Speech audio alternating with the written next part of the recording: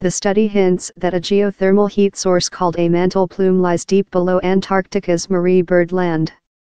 The idea was first suggested 30 years ago by a scientist at the University of Colorado Denver, and new seismic imaging has supported the idea.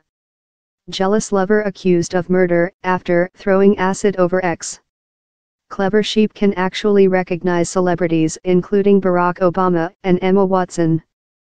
Qatar Airways plane diverted after woman discovers her husband's affair mid-flight. Britain finally has its own answer to the hot mugshot guy. Friends who raced cars at twice the speed limit jailed for causing crash that killed young mum. Helen Cirusi of NASA's Jet Propulsion Laboratory said, "I thought it was crazy. I didn't see how we could have that amount of heat and still have ice on top of it."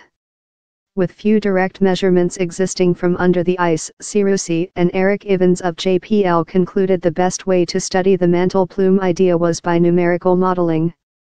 Simulations suggest that there could be a mantle plume under Antarctica, the researchers say, and it matches observations of the ice from satellites.